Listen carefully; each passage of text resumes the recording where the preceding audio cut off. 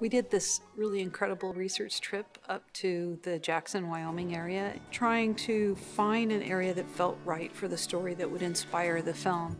We knew when we switched direction on the film and when Pete became the director, it was really important to get him out in that space. He grew up in New York, you know?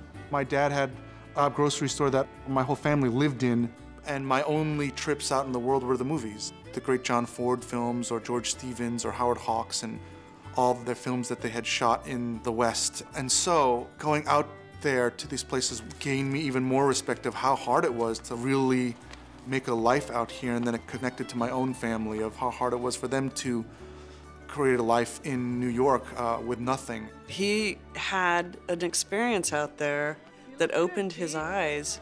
I've never seen anything like this before.